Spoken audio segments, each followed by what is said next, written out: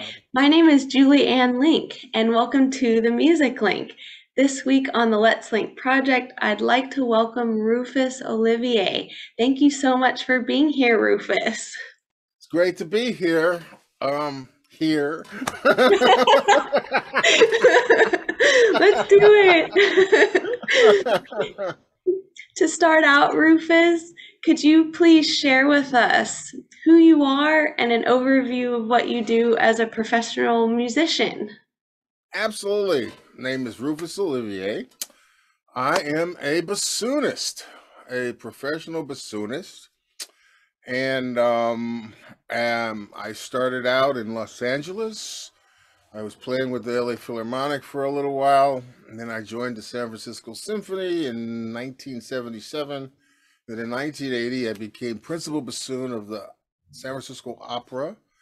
And then in 1990, I think it was, I became principal bassoon of the San Francisco Ballet. And that's what I've been doing ever since. So we're coming up on almost 45 years of exhaling for money.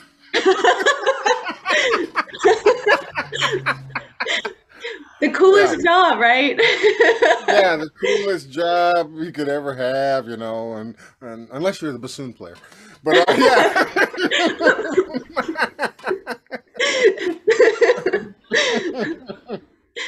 Rufus, could you tell us more about where you grew up in California?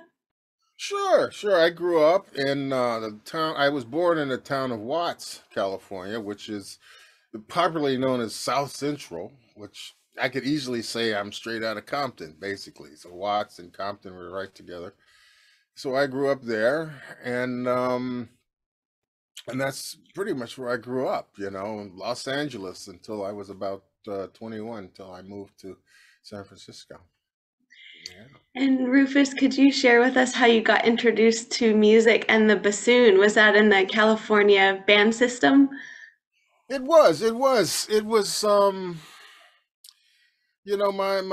father had played the saxophone before World War II, and my sister was a violinist, my older sister, so I had this music in the house. I never really heard my father play, but I heard that violin all the time, and before I could talk, I heard violin.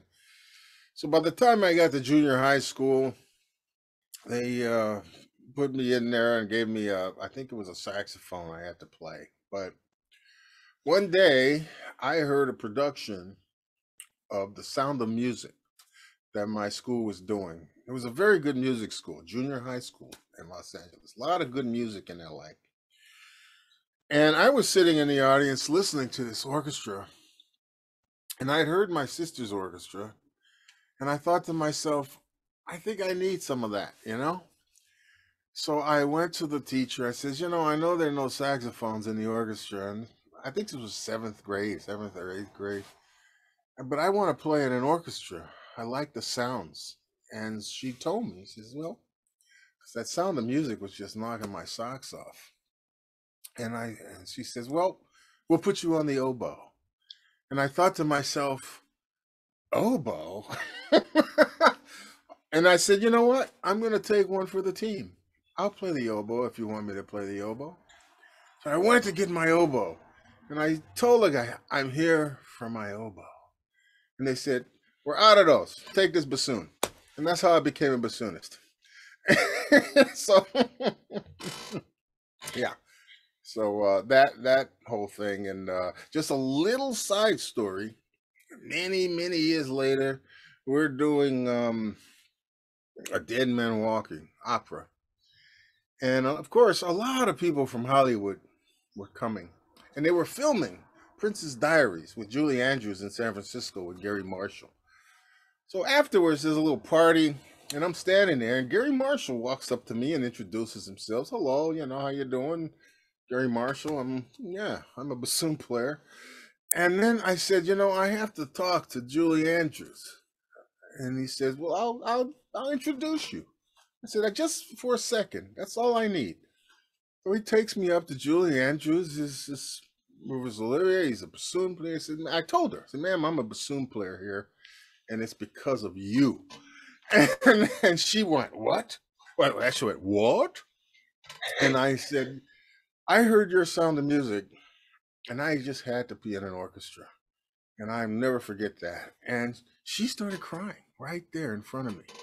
But I thanked her for that, you know? So it all it all connected one day, you know? I got to thank somebody for something. So yeah, it was great. Rufus, I love hearing that's your story, the full circle of how the sound of music, brought you to music and getting to meet Julie finally. How special. Oh yeah, just who knew, who knew? Isn't that amazing? Hmm. So Wow. And then 45 years, of oh experience and yeah. love and yeah. Yeah. Yeah. A lot of that. And quite frankly, for the most part, it's all been really good. I Yeah. mean, you know, I can't. I'm not gonna complain about anything because I mean, you're making music, making a Hmm. living playing music and working. I'm working with the most incredible people in the world. In the Hmm. world, they're sitting right next to me. So yeah, it's miraculous. I love it. Rufus, could you share with us about the schools, music schools that you decided to go to and what the programs were like there? Sure. Well, um, my whole education actually comes off of a bulletin board mostly. So like for instance, the junior high school, I saw a little posted PTA $100. You can take lessons. So I tried out for that and I got the $100 and I got to take lessons over at USC, with the Ray Nowlin. Beautiful man, beautiful bassoon player. So every Friday I would hop on two buses and take a half an hour lesson with Mr. Nowlin. And I did that in junior high. So I was getting those lessons. Then I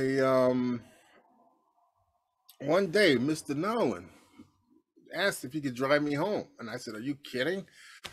Of course you could drive me home. I have to take two buses."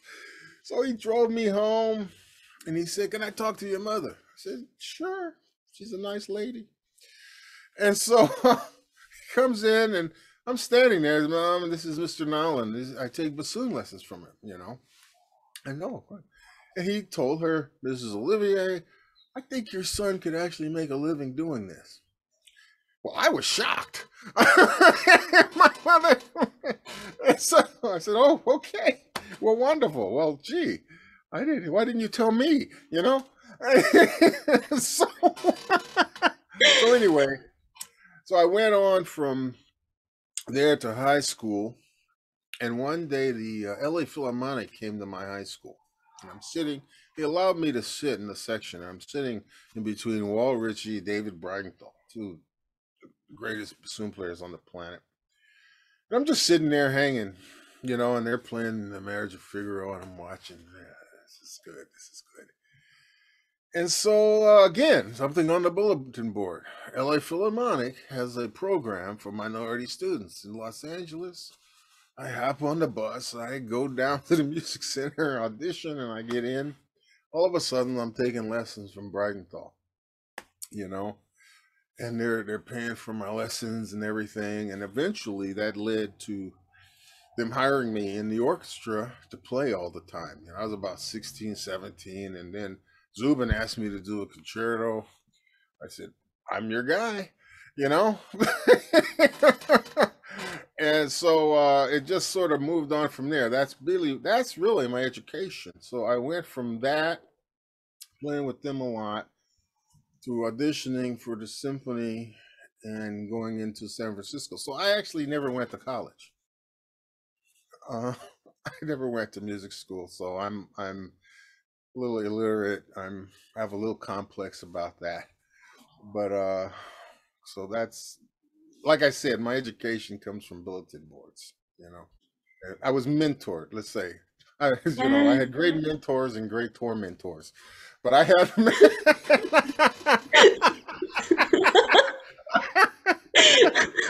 I had great mentors, and Dave Breidenthal. like my brother.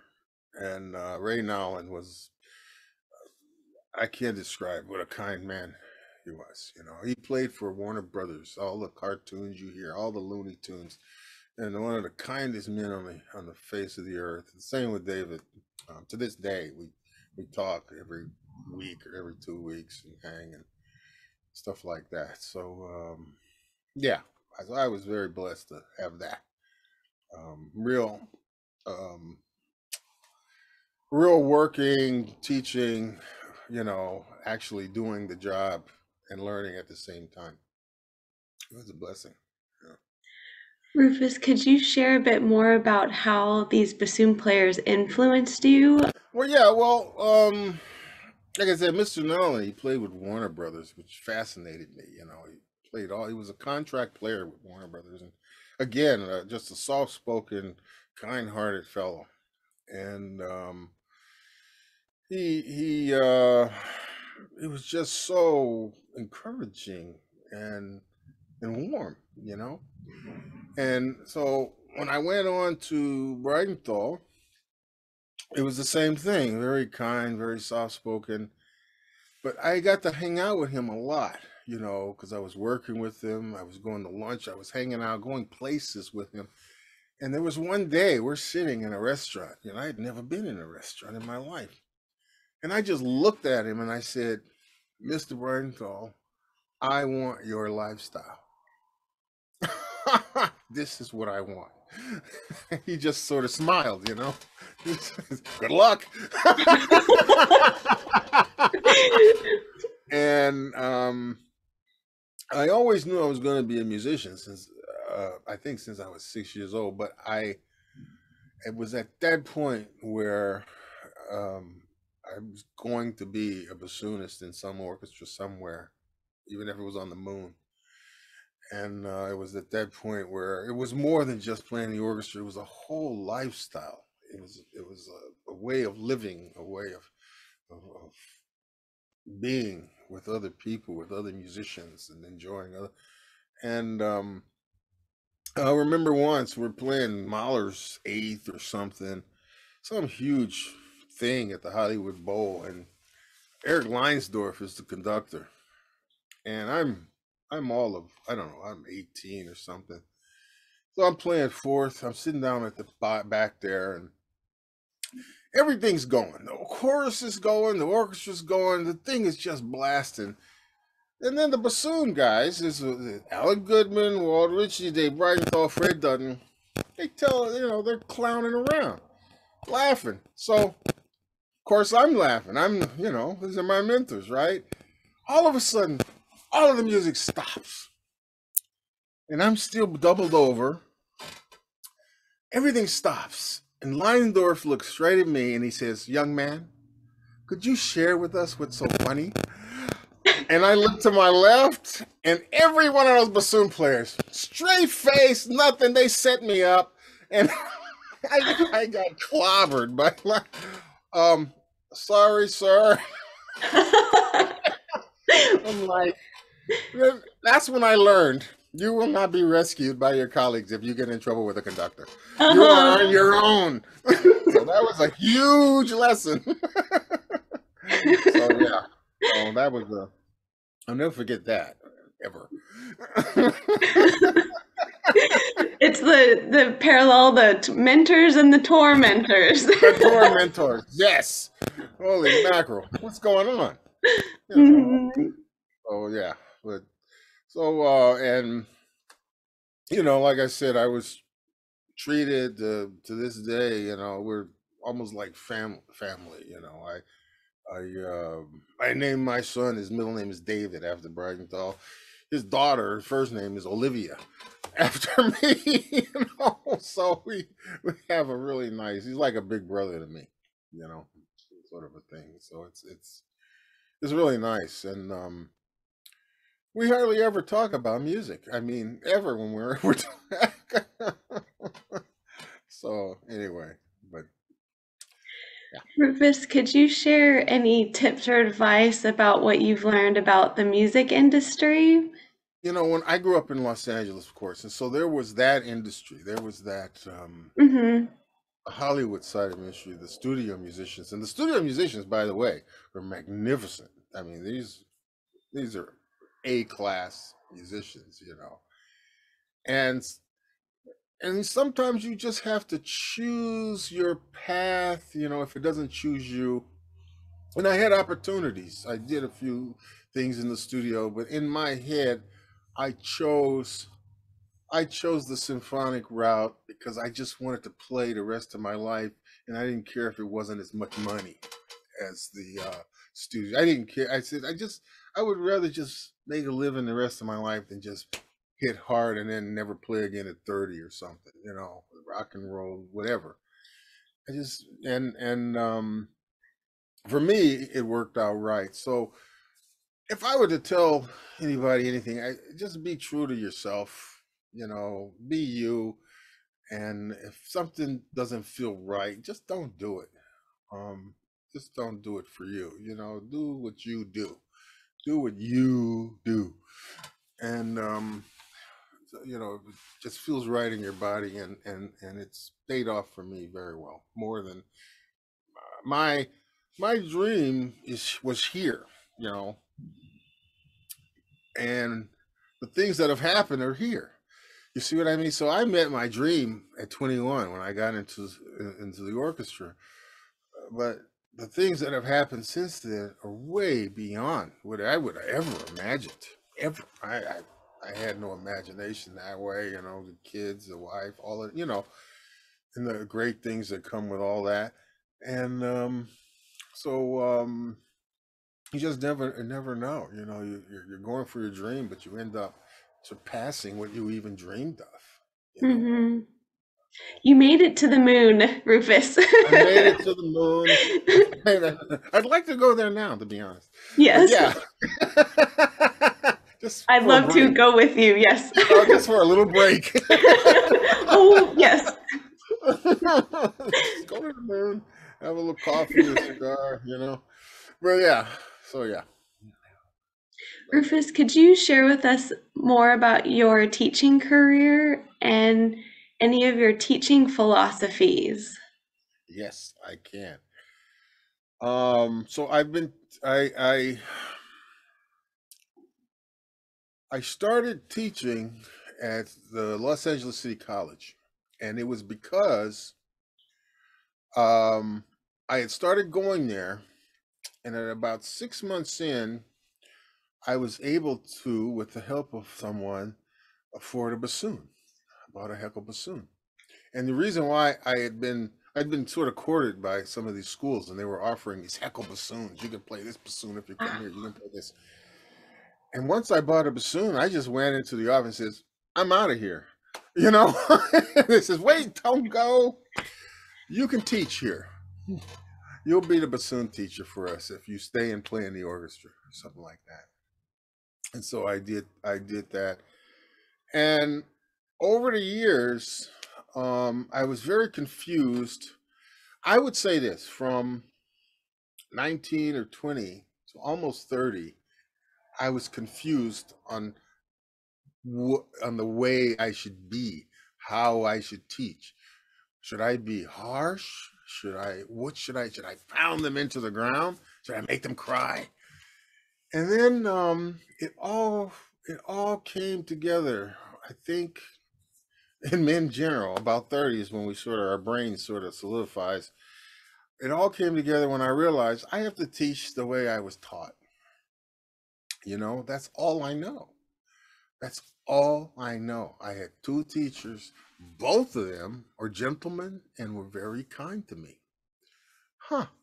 So I just cannot make a person cry. I cannot pound someone into the ground. I don't know how to do it. It's foreign. I've never had it done to me. And so I don't know how to do that.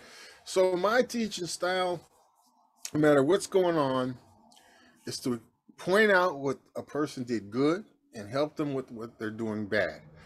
This was great. You did good. Now let's work on this. This, you know, and that I've had some students say I'm not hard enough. They said my teacher used to punch me out, you know, and I said, well, you have to go back to that teacher. You just have to go because I'm not going to punch you out. You know? And and and we're at another level here. You know, we're at another level. We're talking about music now, not, you know. And I won't do it. If you want somebody to pound you into the ground, go find that. But you come to me, I am a positive teacher. I am not going to make you cry. This is not an advertisement because I don't know if I even like teaching. But I'm just saying, I'm just not going to do that. We're gonna accentuate the good stuff, work on the bad stuff, and support that. And that's my style, and that's how I learned. I learned with people like that, and if they were that good, you know, why not? Why not? You know, for A class bassoon players, I'm gonna do it the way I was taught. So there it is. It would be wonderful to hear more about your chamber music career, Rufus. Could you share with us about the different groups that you've played with? Absolutely. Um, well, for about 30 years, I've been with the Stanford Woodwind Quintet, and so it's sort of funny. The amount of music that you can play. Now, let's say, all right, it's symphony, opera, ballet. That's a whole stack of music. I like to think of music in pounds, you know? It's pounds and pounds of music. Well, one day I don't know, I have this bag of music for the quintet. It's quintet music, and a good friend was with me, a flute player. And she said, "What is that bag?" It's a huge bag, and it must be 35 pounds of music. And she said, "Oh, you carry all the music for the quintet." I said, "No, this is just the bassoon part." This is just the bassoon music. This is just my part.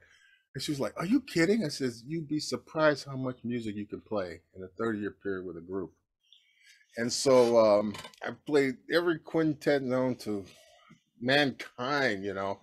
And then I was also had the privilege of working with a group, fantastic group, and it was funded by Anchor Steam Beer in San Francisco. Fritz Maytag of the Maytag Washer and Dryer owned Anchor Steam Beer, and our oboe player in the opera was his wife's oboe teacher. And one day he says, "Could you form a group to do booster work in high schools and do things?" And we formed the Anchor Chamber Players. And Mr. Maytag picked up the tab for everything, pianos, pay, everything for 10 years. It was an octet, and then we would add whatever we needed. Sometimes we would have a harp. Sometimes we would have an arrangement of a quintet and a jazz whistler and a whistler. We would get arrangements, but for 10 years, again, the amount of music that you can play with an octet plus, you know, is amazing. So I played with the Anchor Chamber Players until it disbanded for about 10 years, and that was fantastic. And Anchor Steam Beer, like I said, not only did they pick up the tab for the concerts they put on, they paid for any concerts that we arranged. They paid half the fee any gigs that we got outside of them. You see, and Mr. Maytag, and he's still around. I see him, but so Anchor Chamber Players was a huge part of. And then I had formed a little quintet or a little group I called it the Olivier Ensemble, and it was, I mean, and I say just some of the most incredible badass players you've ever seen, you know. And it's very hard to keep those type of people around, you know. So we had maybe one or two things, but oh my goodness, it was electric. I mean, and of course, when everybody's that good, they're also a little nuts. So it's very hard to, you know. I needed a border collie to corral these people. but it was fun. It was Uh-huh. fun. Yeah, So it a keeps lot of the rehearsals chamber interesting. music. If I was to give advice to any wind player, and especially and bassoon player, especially play as much chamber music as you can possibly get your hands on. Chamber music, chamber music, chamber music. Because a lot of times you're sitting there in the orchestra while they rehearse the strings or something, you know, especially in junior high and high school. You're just sitting. So if you can get a little group together, you could get something. Just play, play, play. I also have a little trio. It's a bassoon, tuba, and piano. And that group is it's actually the love of my life. We've been together for 30 years. And our tuba player from the opera, Karen Hutchinson, our pianist, Steinway pianist. And we play whatever we want to play.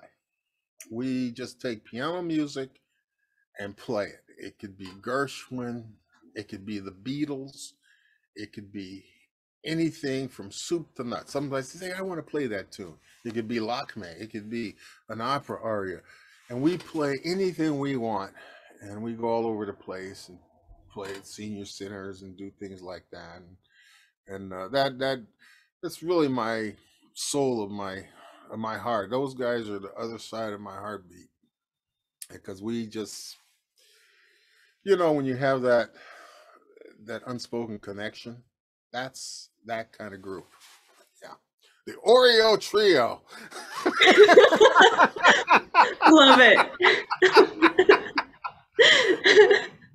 At our initial concert at the conservatory, we threw cookies at the audience. That is my kind of concert. Oreo cookies. So yeah, so the Oreo Trio, beautiful human beings. Beautiful. Uh-huh. And it comes Yeah, out. It comes out of them. I mean, it's just unbelievable. You'd be shocked at what a tuba player can do. you know? I'm sure it's just so gorgeous. And yeah, and mixed with the piano and bassoon. Oh Wow. my goodness. People never know what they're gonna get. They never and then they go, I actually liked it. Yes. I'm gonna go to a tuba bassoon concert. Are you kidding me? I'm gonna look at a baseball game. It's like, but What? they're cookies. Cookies. So yeah. So the Oreo Trio is the other. All those groups are embedded in my soul. The people, all my colleagues and stuff like that. So it's lots and lots and lots of chamber music. It really help you um, and keep you going. To keep you going. That kind of thing. Yeah. Is that enough? Yeah, Rufus, that's wonderful.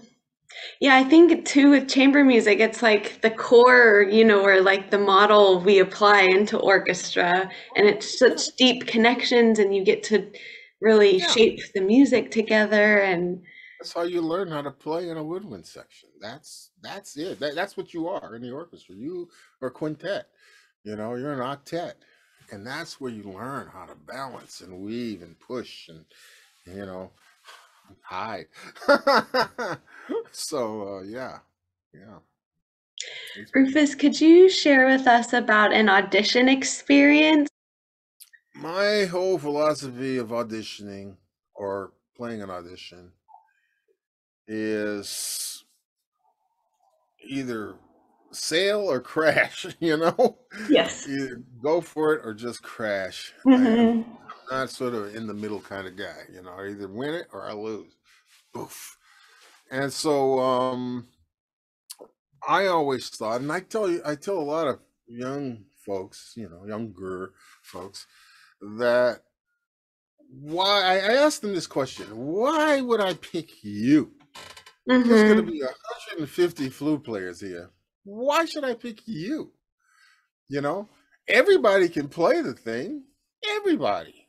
Everybody plays the instrument well. They play Hmm. great.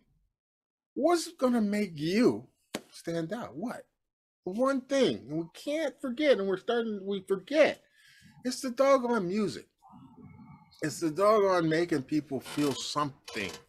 You're my whole thing is trying to make that committee feel something. Feel what you're trying to do. Not just, sure, you have to have the technique. You have to have all of that. That I could teach a horse to do that stuff. But the music part, that's gonna win you the audition. The music, and if you're completely equal, someone with that gift of making you feel something, who knows how to create this music, that's gonna have people sit in their chair, look sideways, and go, "Ooh," you see what I mean? So always go for the music. Always go for the music. The music, the music, the music, the music. And in the words of my old boss, Lusati, for the life, Yes. music for the life. Yeah, that's it. That's the only reason why you're playing the horn. Period. That's it. And fortunately, I learned that very young, very young. Um, you know, I was screamed at by someone. I was playing in a little group, and one of the ladies had a fit. If you're not gonna make music, don't play. And that stuck to me. I understood. Oh, okay. Otherwise, you're just making noise. Yeah. So yeah, it stuck, and I hear that voice all the time. Hmm. You're not gonna say something, then don't even go there. So yeah. So make music at your auditions. Play, make music. Yeah. Rufus, do you have any advice on coping with music performance anxiety, if that's something that you've experienced? Yes. Yes. Lie till your pants are on fire. Like, if let's say you have to, I was giving this advice to a friend of mine just a month ago, and she was having to play a Mozart Bassoon Trio. I said the first thing you have to do is never, ever tell anybody you're scared, ever. And this is the most important part. Don't say it to yourself. Hmm. Don't say it out loud. You don't want to hear it come into your own ears. Somebody walks up to you before a performance, say, "How you feel?" You say, "I feel great." Even if your knees are shaking, you do not tell anyone how you feel, because it just translates. It makes, if they think you're nervous, then they're nervous, and it goes boom. Then the audience is nervous. You got to relax that audience. You walk out there like you own the place, even if you're about to die. The audience will relax. They will relax you. You will relax them. And then it becomes a thing, you know? So, what, and this is what I do. What people have to do, um, it's a personal thing. So that's what I do. I never go to the negative of fear. I never let the fear word come out of my mouth. I never say it, no matter what I'm thinking. I'm always pushing that demon back. You know what I mean? You got to go in the bathroom and say a prayer. Go, you know, go, do your thing, do what you do. And, but that one thing is never voicing out loud of fear. Never let yourself, don't say that to yourself, you know, and that kind of thing. So, and I also believe that, rest help, believe it or not, getting the right rest. Don't go in there tired. Tired will kill you. But if you're rested and you're prepared, that energy of the nerves is going to put you beyond what you actually practiced. You see what I mean? You could use it to your advantage. You know how fast my tongue goes when I'm in front of people? I can't do that at home.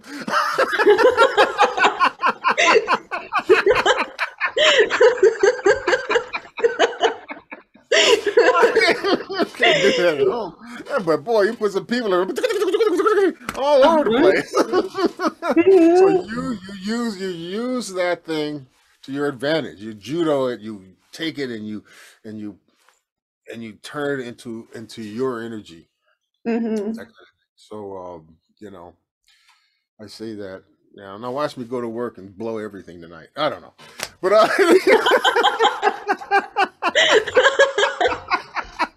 oh yeah, big shot. Oh yeah, Mister Know It All. But yeah, so you use that for you. Just try and not tell yourself, and prepare as well as you can. And no, if you prepare as well as you can, even if something happens, you're not gonna feel like, you know what, I could have worked harder. I could have worked harder. But if you know you've pushed it to the wall, something happens like, you know what, I gave it my best shot. So, that's better than going in and blowing it for something stupid like just not practicing. Yeah, that kind of Could you share a bit about your reed making style and thing. any techniques? Oh yes, yes.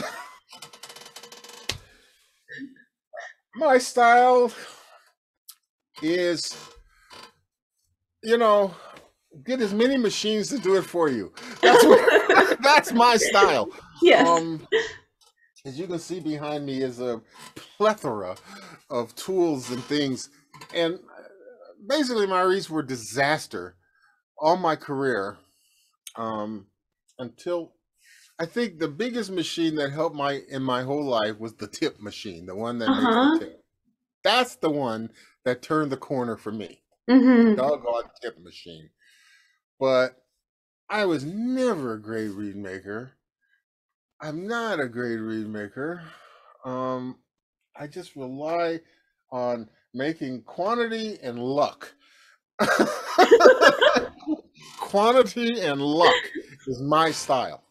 There's got to be one in there that's going to work. Yes. Um, so quantity and luck, and uh, I'm just that's just it. That's my style. Mhm.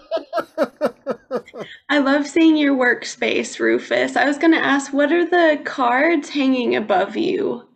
All these things. Yeah. Oh, those are actually that's glue. That's a Sharpie. That's sanding belts. That's wire. Those are actually things I use making reeds and stuff. They're, Cool. they're just hanging there. You know, um, vocals, Wow. vocals. Uh, soup to nuts, and yeah, just all kinds of pencil I sharpeners. see that now. That's so cool. I love that it's up very handy up there.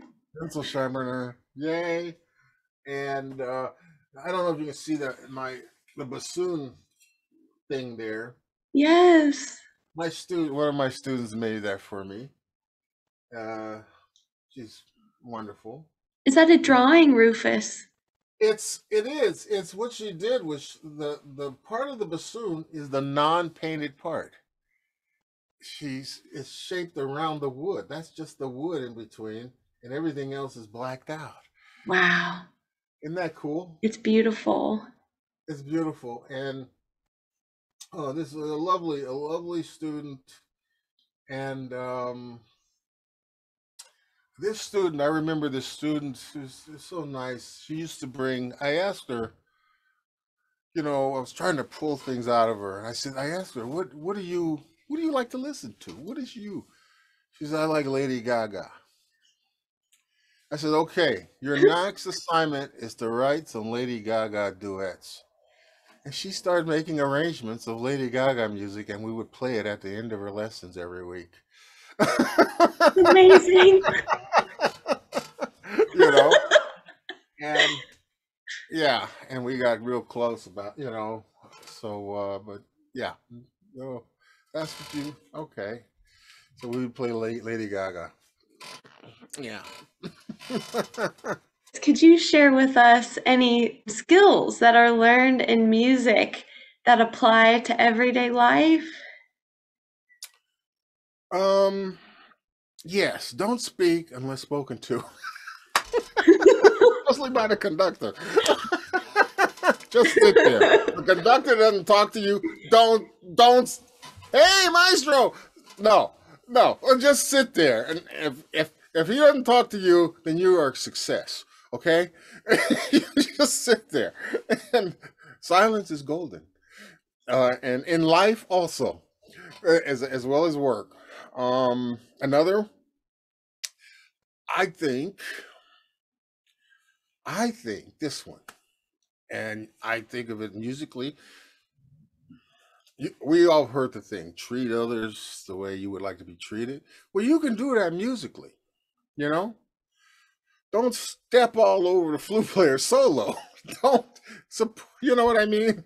Don't, if you have a solo, you don't want somebody over there, you know, to make good music, you have to come in under there, you have to help them. You have to help them be their best. Do that in life. Help people be their best. Do the same in the music, and people will want you around musically and in person. So, but yeah, support. I would use that. Treat them the way you would like to be treated musically. I would use that in life also. Is there any advice that you could share for musicians just starting out their music careers? Oof, oh Lord. Um, wow. That's hard because see, for me, the music thing is so personal. My Uh-huh. way of doing it, I would never tell somebody to do it the way I did it. Never. I would say, get your teachers, go to a good school, go to a conservatory, boom, boom, boom.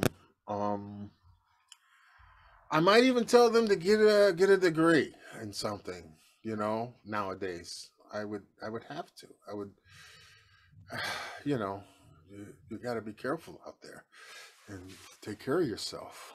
Um, but how they do it, how I did it, I wouldn't actually want them to follow in my footsteps or have to follow in my footsteps. Um, I think the way people are doing it now, getting in these nice youth orchestras, going to these camps and doing these kind of things. That's the way to do it. And then you'll find out if you really want to do it. You know. I was in I was in do or die mode. I was just do or die. I'm gonna do this or die. So I don't want people to have. They shouldn't have to be that way. But so I wouldn't give them that same advice. Yeah, listen to your teacher. Listen to your teacher. That's the best advice for somebody starting out. Listen to your teacher and practice. Okay, that's my advice. Listen to your teacher. Yeah, and no matter what you think of your teacher, they all play better than you. Okay, so that's all you got to know. They're better than you, so it doesn't matter. Okay, yeah. Listen to your teacher. Yeah. Is there anyone that you would be interested to suggest to be interviewed next for this project? And she teaches at University of Austin, Texas. Kristen Wolf. Yes. But she works so well. First of all, she's an A class bassoonist, A class teacher. But she has a heart for teaching these young people and teaching these people, working with women bassoon players and things like that. She has this huge heart for this sort of thing. I think she would be very interesting to talk to. Very interesting. Yeah, that's what I suggest. Yeah. Well, thank you so much, Rufus, for your time. And it's been wonderful to get a glimpse into your life and career as a professional musician. So thank you so much. Yeah, real glamorous, right? Yeah.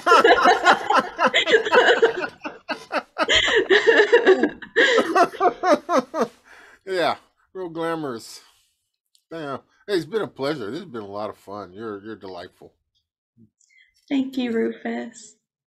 So for everyone watching, check out Rufus's live hosting discussion session coming up this Sunday, where he's sharing more about starting a music group, the importance of cultivating a bassoon family at work, the joy of living outside of the city, ways to find time to smell the roses, and so much more. Find out more about Rufus and his work at the San Francisco Opera and Ballet websites, and feel free to reach out to Rufus anytime. I know he would love to hear from you. Please like, comment, and share any questions or feedback in the section below, and we'd be happy to incorporate these in the live discussion. Please subscribe to this channel and turn on the bell for notifications, which really helps keep the Music Link moving forward. The Music Link is a New Zealand-based resource for people around the world to share, learn, and connect through music. Thank you so much for watching, and I'll see y'all in the next video.